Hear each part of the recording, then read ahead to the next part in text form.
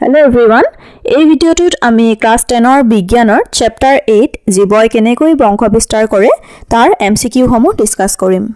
আজিৰ ফাৰ্স্ট কোৱেশ্চনটো হৈছে কলাজৰ সৃষ্টিকাৰী জীৱটোৰ নাম কি?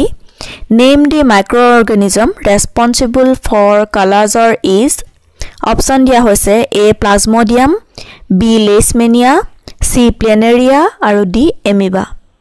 Answerটো হ'ব option B Leishmania. Next question. The microorganism responsible for malaria disease is malaria ৰোগ সৃষ্টিকাৰী আদ্য প্ৰাণীবিধৰ নাম.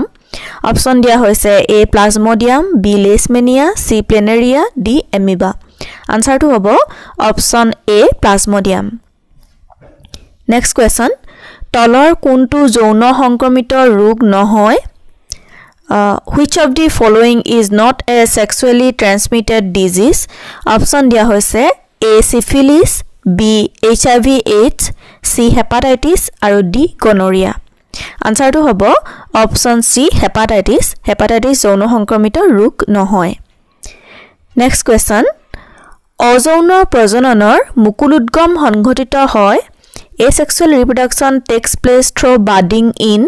Option দিয়া হৈছে A amoeba, B yeast, C plasmodium আৰু D leishmania. মুকুলোদ্গম প্ৰক্ৰিয়াত মুকুলবিলাক দেহৰ কোনো এক নিৰ্দিষ্ট স্থানত একেৰাহে কেইবাবাৰো কোষৰ বিভাজন ঘটি টেমুনা বান্ধি বাহিৰলৈ ওলাই আহে আৰু এই মুকুলবিলাকৰ পৰা সৰু সৰু আকাৰৰ জীৱৰ সৃষ্টি হয়। গতিকে মুকুলোদ্গম প্ৰক্ৰিয়া সংঘটিত হয়। ইয়াৰ অপচন আহিব answer B yeast. Next question. তলৰ কোনটো প্ৰক্ৰিয়াৰে দুপৰটেঙা বা পাতে গজা উদ্ভিদৰ প্ৰজনন হয়? In which of the following process reproduction takes place in colony or bryophyllum? Option দিয়া হৈছে A যৌন প্ৰজনন, B অংগজ প্ৰজনন, C D খণ্ডন আৰু D মুকুলন। ইয়াত চিত্ৰত তোমালোকে দুপৰটেঙাৰ পাতখিলা দেখা পাইছা আৰু এই দুপৰটেঙাৰ পাতখিলাত কি হৈছে যে পাতৰ দাঁতিৰ খাজৰ পৰা উৎপত্তি হোৱা মুকুলবিলাক মাটিত পৰিলে পুনৰ নতুন উদ্ভিদৰ উৎপত্তি হয় আৰু এই প্ৰক্ৰিয়া কোৱা হৈছে অংগজ প্ৰজনন আৰু গতিকে ইয়াৰ আনসাৰটো হ'ব B অংগজ প্ৰজনন বা ভেজিটেটিভ ৰিপ্ৰডাকচন। Next question. হৰপিল হেলাই ক্ষেত্ৰত দেখা দিয়া প্ৰজনন প্ৰক্ৰিয়া হ'ল mode of reproduction shown by Spirogyra is option দিয়া হৈছে A ৰেণু গঠন বা pollen formation, B বিভংগন বা ফ্ৰেগমেন্টেশন, C D বিভাজন বা ডাবল ফিজন আৰু D মুকুলোদ্গম বা বাডিং। আনসাৰটো হ'ব অপচন B বিভংগন বা ফ্ৰেগমেন্টেশন। হৰপিল হেলাই পূৰ্ণাংগ হোৱাৰ পিছত দেহটো কিছুমান সৰু সৰু খণ্ডত টুকুৰা টুকুৰ হৈ বংশ বিস্তাৰ কৰে, অৰ্থাৎ এই সৰু সৰু খণ্ডিত টুকুৰাবিলাকৰ পৰা নতুন প্ৰজন্মৰ সৃষ্টি হয়। Next question. তলৰ কোনটো জীৱই পুনৰ জীৱন প্ৰক্ৰিয়াৰে বংশ বৃদ্ধি কৰে? In which of the following regeneration process can be seen in? Option দিয়া হৈছে A Plasmodium, B Leishmania, C Planaria আৰু D Amoeba. Answerটো হ'ব option C Planaria. Next question. তলৰ কোনটো প্ৰক্ৰিয়াৰে amoeba নতুন প্ৰজন্মৰ সৃষ্টি কৰে? In which of the following process amoeba produce new generation? Option দিয়া হৈছে A ৰেণু গঠন বা spore formation, B বিভংগন বা fragmentation, C D বিভাজন বা fission আৰু D মুকুলোদ্গম বা budding. আনসাৰটো হ'ব option C D বিভাজন। চিত্ৰত তোমালোকে amoeba D বিভাজন প্ৰক্ৰিয়াটো দেখা পাইছা যে amoeba দৰে এককোষী আদ্য প্ৰাণীয়ে এনে ডি খণ্ডন বা বিভাজন কোষটো যিকোনো এটা সমতলীয় ৰেখাত বিভক্ত হৈ নতুন প্ৰজন্মৰ সৃষ্টি কৰে। ইয়াত তোমালোকে প্ৰথম চিত্ৰৰ পৰা কিদৰে হেখলৈ দুটা এমিবাত বিভক্ত হৈছে হেয়া তোমালোকে দেখা পাইছা আৰু এই প্ৰক্ৰিয়াটো কি বুলি কোৱা হৈছে ফিজন বুলি কোৱা হৈছে। Next question.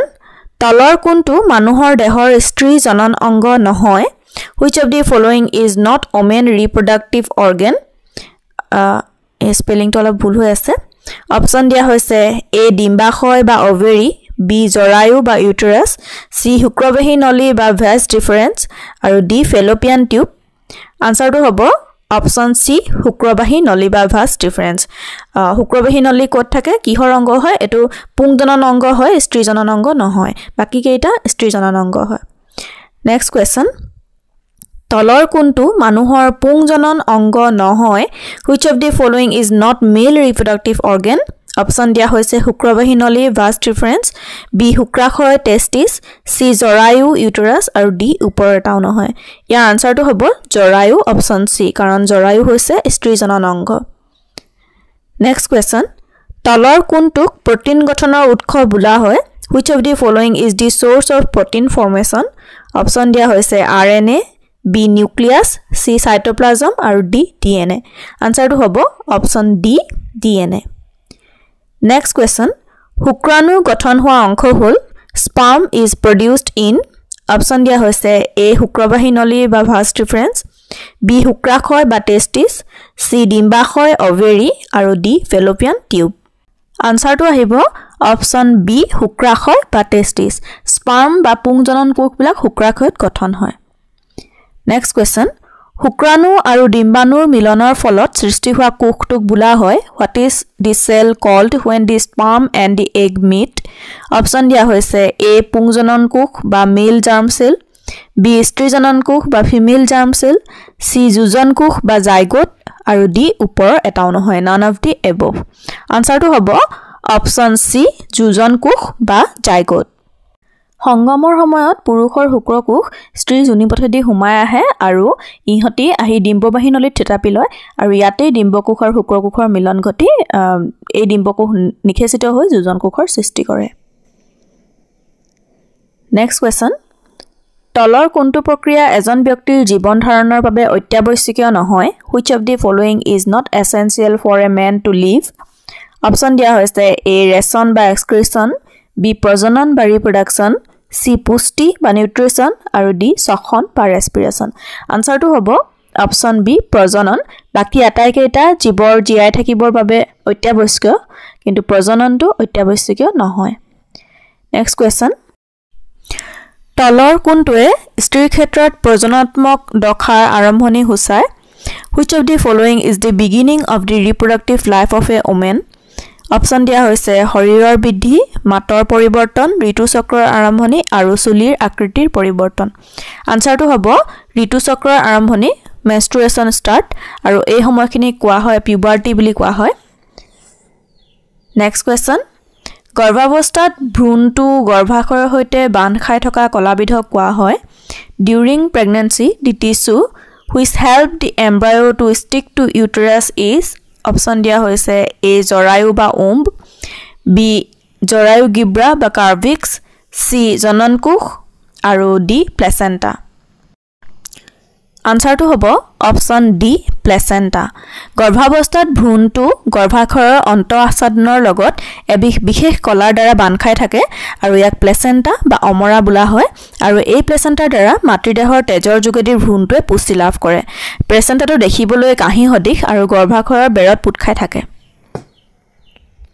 নেক্সট কোৱেশ্চন মাতৃগৰ্ভত প্লেসেন্টাই ভ্ৰূণ এটাৰ কোনটো প্ৰক্ৰিয়াত সহায় কৰে in mothers Om placenta help the foetus in which of the following process option দিয়া হৈছে এ ৰেচন বি শ্বসন সি পৰিপুষ্টি আৰু ডি ওপৰৰ আটাইকেইটা আনসাৰটো হ'ব অপচন ডি ওপৰৰ আটাইকেইটা নেক্সট কোৱেশ্চন পৰাগধানীত পোৱা হয় দি এন্থাৰ কন্টেইনছ অপচন দিয়া হৈছে এ বেটুপাত বা সিপলছ বি ডিম্বক বা অভিউলছ সি স্ত্ৰীকেশৰ বা পিষ্টিল আৰু ডি পৰাগৰেণু বা পোলেন গ্ৰেইন পৰাগধানী তোমালোকে চিত্ৰখনত চোৱা যে পৰাগ এই ফুলপাহৰ যিবিলাক এনেকে দেখিছা তাৰ এই সন্মুখৰটো কোৱা হৈছে একেবাৰে টিপটো কোৱা হৈছে পৰাগধানী আৰু ইয়াত কি থাকিব ইয়াত পোলেন গ্ৰেইন বা পৰাগৰেণুবোৰ থাকিব গতিকে আনসাৰ আহিব option D pollen grain next question তলৰ কোনবিধ অংশৰ পৰা অংগজ প্ৰজনন হয় from which of the following part vegetative reproduction takes place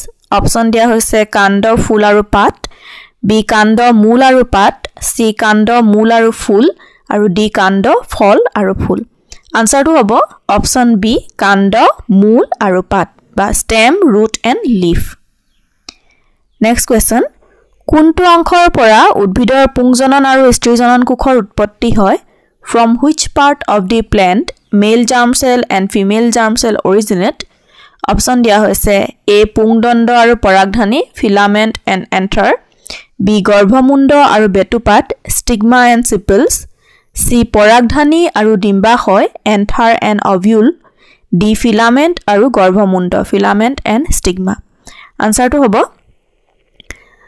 পুংজনন কোষ পৰাগধানীৰ পৰা বা এন্থাৰ পৰা আৰু স্ত্ৰীজনন কোষ ডিম্বাশয় বা অভিউলৰ পৰা উৎপত্তি হয় গতিকে অপচন আহিব C পৰাগধানী আৰু ডিম্বাশয় নেক্সট কোৱেশ্চন পুংজনন আৰু স্ত্ৰীজনন কোষৰ মিলনক বোলা হয় fusion of male and female germ cell is known as option দিয়া হৈছে A বহু বিভাজন B নিষেচন C বিভাজন আৰু D পুনৰ্জীৱন আনসাৰটো হ'ব অপচন B নিষেচন বা ফাৰ্টিলাইজেশ্যন নেক্সট কোৱেশ্চন সৌন্দৰ্যবৰ্ধক উদ্ভিদৰ ক্ষেত্ৰত তলৰ কোনটো কৌশল সাধাৰণতে ব্যৱহাৰ কৰা হয় which of the following method is taken in case of ornamental plant option দিয়া হৈছে জোৰা কলম বা গ্ৰাফটিং B কলাকৰ্ষণ বা টিস্যু কালচাৰ C টৰপিয়া বা লেয়াৰিং আৰু D কাটিং আনসাৰটো হ'ব অপচন বি কলাকৰ্ষণ বা টিস্যু কালচাৰ কলাকৰ্ষণ বা টিস্যু কালচাৰ পদ্ধতিটোত প্ৰথমতে নতুন উদ্ভিদ সৃষ্টি কৰিবৰ বাবে উদ্ভিদৰ বাহি অহা অগ্ৰস্থ কলা বা কোষ এৰুৱাই লোৱা হয়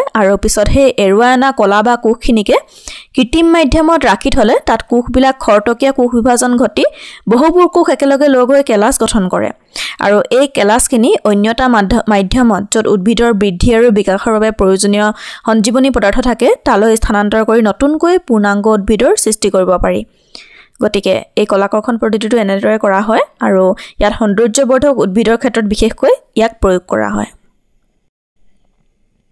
নেক্সট কোৱেশ্চন ফুলৰ কোনটো অংশ বীজলৈ ৰূপান্তৰিত হয় which part of flower transform to seed option দিয়া হৈছে A গৰ্ভাশয় বা অভেৰি B ডিম্বক বা অভিউল C গৰ্ভমুণ্ড বা ষ্টিগমা আৰু D গৰ্ভদণ্ড বা ষ্টাইল আনসাৰটো হ'ব অপচন বি ডিম্বক বা অভিউল নেক্সট কোৱেশ্চন পৰাগৰেণু আবদ্ধ কৰা ফুলৰ আঠালেটীয়া অংশটোক কোৱা হয় দি sticky part of flower which কেটচেছ pollen grain is cold option দিয়া হৈছে এ বেটুপাত বা চিপলছ বি গৰ্ভমুণ্ড বা ষ্টিগমা চি ষ্ট্ৰিকেখৰ বা পিষ্টিল আৰু ডি পৰাগৰেণু বা পলেন গ্ৰেইন এতিয়া তোমালোকে চিত্ৰ দেখা পাইছা এই ফুলৰ যেটো মাজৰ উখহি অহা অংশটো আছে ইয়াক গৰ্ভাশয় বুলি কোৱা হৈছে তাৰ পাছত মাজৰ দীঘলীয়া অংশটোক কোৱা হৈছে ষ্টাইল বা গৰ্ভদণ্ড তাৰ পাছত ওপৰৰ যিখিনি অগ্ৰ অংশ হেখিনি কোৱা হৈছে